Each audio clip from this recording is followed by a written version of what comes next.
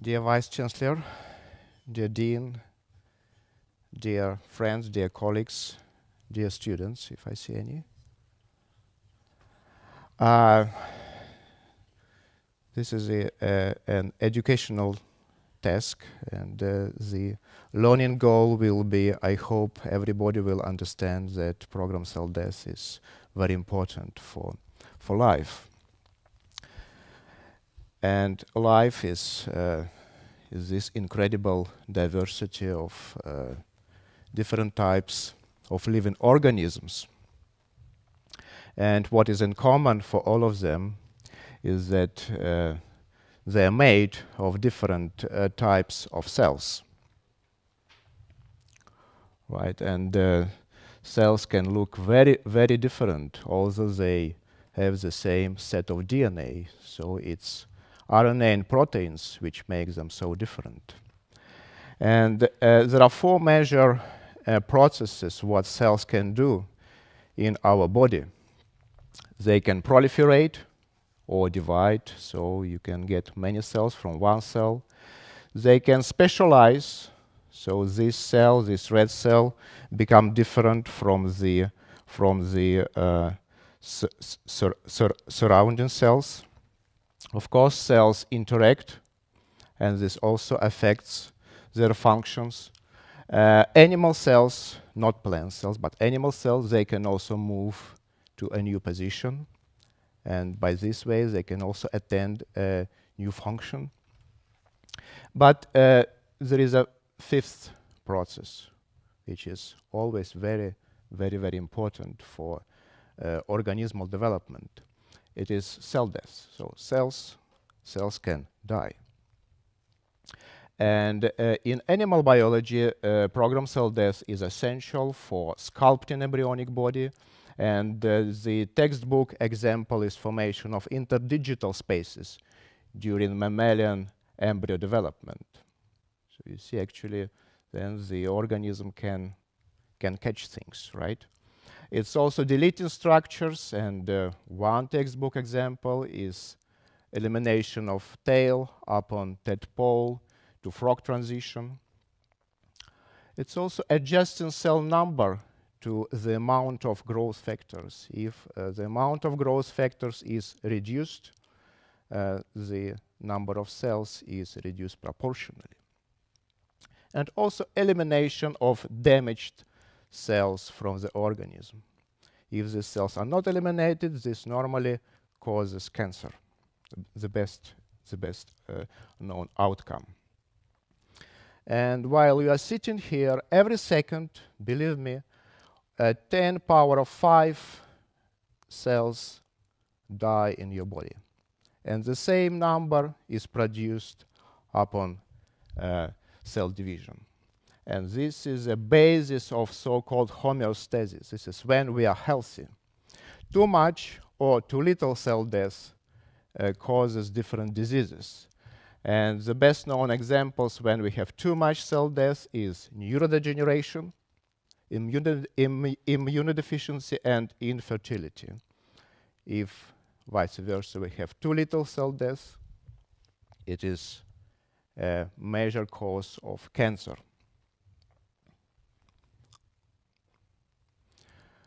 Fiction often helps to explain science. There are different ways to die. The way on the right is a programmed way, and the way shown to the left is unprogrammed.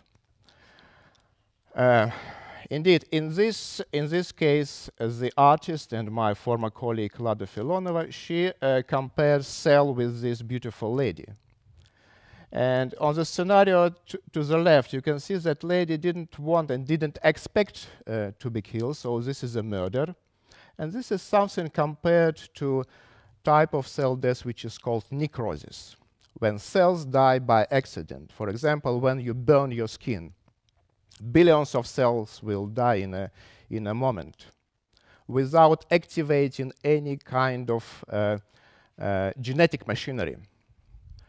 On the scenario to the right, you see this lady, she realizes that perhaps good death is better than bad life, and she commits suicide. So she takes active part in her own death. She takes a gun, she releases she raises cock and release trigger. She even writes a will. So she controls each and every step of her own death. And this is akin programmed cell death, which is controlled by genes and proteins. And if you look under the microscope, these two major types of cell death, necrosis and so-called apoptosis, which is the best type, the best understood type of animal cell death, they look like this. So during necrosis, the cell swells and bursts in a second, releasing cellular contents, which cause inflammatory response. During apoptosis, cell shrinks and breaks down into so-called apoptotic bodies, which are further engulfed by phagocytic cells. So there is no garbage left, and this suppresses inflammation. And this is how apoptosis look like under the microscope. This is a death of human white blood cell. You see that cell breaks down into pieces. This is cell cultured in vitro in culture medium, and if it was in the body, then it would have been engulfed by phagocyte. Next, so far I spoke mainly about animals, but animals is just a small branch on the tree of life. There is a variety of other organisms, bacteria, protozoa, and plants, of course. And believe me that programmed cell death, the abbreviation is PCD, is evolutionarily conserved phenomenon. There are very many good reasons for unicellular organisms like yeast to die. You know that programmed cell death is essential for animal development, and the dysregulation of cell death underlies various diseases. But believe me that plant life is full of programmed cell death. There are very many, there are much more examples of programmed cell death in plant life compared to animal development. And just a few examples which are already in textbooks to illustrate it. It's defense. You know, when plant is attacked, it forms these kind of lesions, and lesions are actually dead cells. So these lesions, they protect plant from invasion of pathogen, from further invasion of a pathogen. It's embryogenesis, and you will see that one part of the embryo is eliminated in a couple of slides. Nutrient mobilization in seeds is a dramatic manifestation of programmed cell death. If you look at the seed, this is a maize seed. It contains small living embryo and large tissue, which is called endosperm. And endosperm is made of cell corpses filled with nutrients, which are used by this small embryo for germination. Very elegant. So it's a kind of post-mortem life of cells. In animals, their cells are eliminated, but plants keep them to fulfill essential functions, like in this case. Reproductive development, a lot of cell death going on during sex. I will not stop on it. Vascular differentiation is another dramatic manifestation of programmed cell death. Wood is made of cell corpses. These are kind of empty-walled tubes to conduct nutrients. A lot of cell death going on under the ground to renew root system. Old roots are dying, new roots are forming. Leaf shaping and senescence. When I just came to this field in late 90s, when very little was known about programmed cell death in plants, we set bar very high. So the goal and task of my lab was to understand how does particular gene and protein act in the pathway leading to cell death under normal physiological conditions. right? So we wanted to know genes and proteins. We wanted to put them together into the pathway, and we wanted to study this process under normal physiological conditions. So we obviously needed a model system, right? There is a variety of model systems used in biology, and people are also model systems, but somehow they prefer to use other organisms. So we needed a model system. At that time, we were all fascinated by studies carried out in this tiny worm called C. elegans. And that work was awarded by Nobel Prize in Physiology or Medicine in 2002 for discovery of the first set of genes regulating programmed cell death in animals. And what is remarkable with this tiny 1 millimeter long worm is that the entire cell lineage was constructed. So it was possible to go back and forth to ancestors and to descendants of the cells. And it was also known that the cell lineage generates 1090 cells, but mature worm has only 959 cells. What does it mean? It means that 131 cells, not 130, not 132, but exactly this number undergoes programmed cell death. I want to show these guys who got Nobel Prize: Sidney Brenner, Robert Horwitz, John Sulston. This is a role play for academic leaders, because this is one of the best illustrations of succession of research schools, because Bob Horwitz was a postdoc with Sidney Brenner, and Joel Sulston, although he looks older than him, he was a PhD student with Bob Horwitz. And later on, John Sulston became a director of Human Genome Sequencing Project. So these guys got a Nobel Prize for their discovery concerning genetic regulation of organ development and programmed cell death using this miserable worm. So we ask the question, does formation of plant embryo, which is composed of many more cells, also implicate programmed cell death? And the answer is yes. You perhaps know this name of the plant, Arabidopsis. This is a plant with a first sequence genome, which is often used by plant biologists to study gene function in plants. So this is a kind of textbook plant whose development is very well understood. And if you look at embryo development in Arabidopsis, you will see that zygote divides asymmetrically to produce two cells, apical cell and basal cells. And these cells are progenitors of two cell lineages with contrasting developmental fates. Apical cell develops to embryo proper and then to plant, while the basal cell undergoes a few cell divisions to form this file of 7 to 8 cells, which is called suspensor. And suspensor just functions like umbilical cord in mammals. So you know that we are connected to our mother, right? So it is a conduit of growth factors to develop an embryo, but it is not required at later stages of development, and therefore it is eliminated. So elimination of embryo suspensor is the earliest manifestation of programmed cell death in plant life. We decided to study this as a model system, but we realized that cells are tiny and they're situated deep inside seed. So this has not become our C. elegans. But Norway spruce, Gran posvenska, it has. And I just placed them. This is Arabidopsis embryo and this is a spruce embryo. They are in scale, so they look like mouse and elephant, right? So it's much easier to study this organism, right?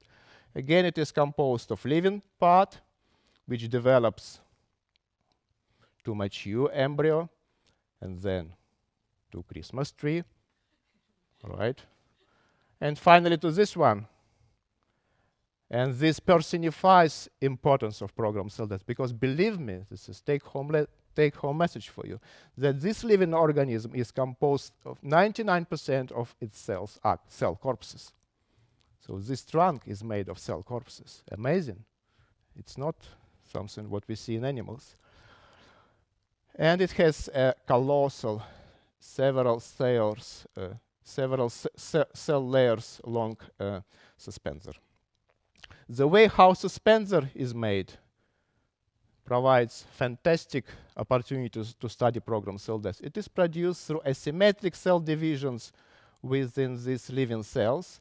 One daughter cell retains meristematic identity and it remains, it remains within the living part, while its sister cell is added to the first layer of suspender. And these asymmetric cell divisions, they occur every 24 hours.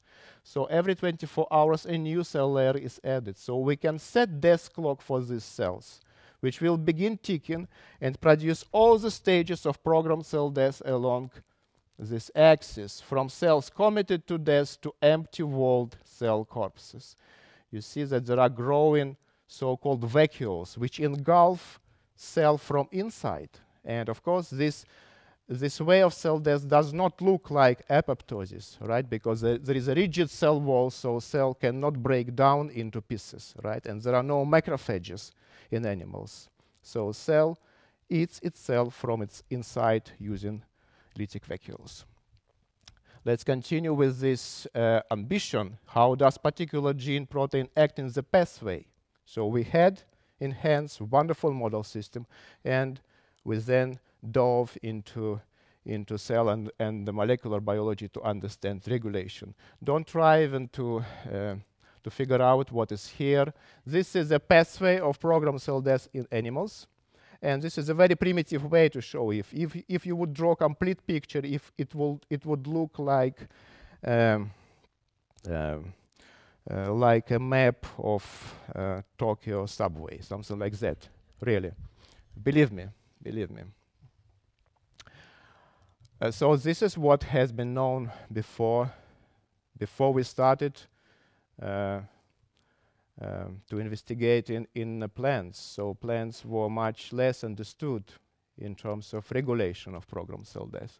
Just remember these guys, they're called caspases.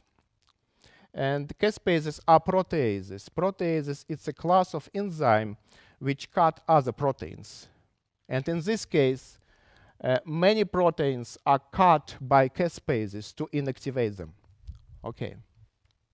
So when we looked, if you look at the genomes, you will see that genes, cell death genes, are conserved from C. elegans to man, and that was a reason why to give a Nobel Prize, because it has become possible to cure cancer and neurodegenerative diseases. If you look at plants, there are no these guys. So death genes are not conserved between plants and animals, and also there are no caspases. But there was a class of enzyme called metacaspases, and my laboratory discovered the function of metacaspases in plant biology. We inactivated Norway spruce metacaspase, and the mutant looked like this. No embryos at all. Later, we have found that in these mutants, the death style is switched from programmed cell death to necrosis, which is not sufficient for development. Now we know much more about this. And discovery of metacaspase whetted our appetite for more. What does it mean? That my students, my postdocs, they started their own line of researches after discovery of metacaspase. And it turned out that this process, which is called autophagy, is essential for plant aging and fitness. And Alena Minina and later Katarina Cardoza, they're on this track of research. I said that metacaspase is a protease, so it cleaves other proteins. It cleaves protein named TSN, and Emilio Gutierrez Beltran has started very viable line of research on RNA degradation under stress. Another target of metacaspase is separase, which Panos discovered that it controls cell polarity. Let's dot I's and cross T's. Some take-home messages. Cell death is an evolutionary conserved process with a critical role in development, health, and disease. You also learn that there are different ways for cells to die. Plant cells never die by apoptosis. for very good reasons. I want to give a tribute to spruce embryos. I placed them together with C. elegans, although perhaps they never met each other in real life. They have fantastic advantages. They are powerful model systems for cell death research. I would love to thank my pride and joy, my lab members. That was a flash done several months ago. Everybody is here except for Kerstin Dahlman. She's somewhere around. I also want to thank my alumni from previous years. This network of PIs I'm collaborating, it's transcontinental. I also would love to thank funding bodies, finally you, and there are many ways to die. Enjoy. Thank you very much.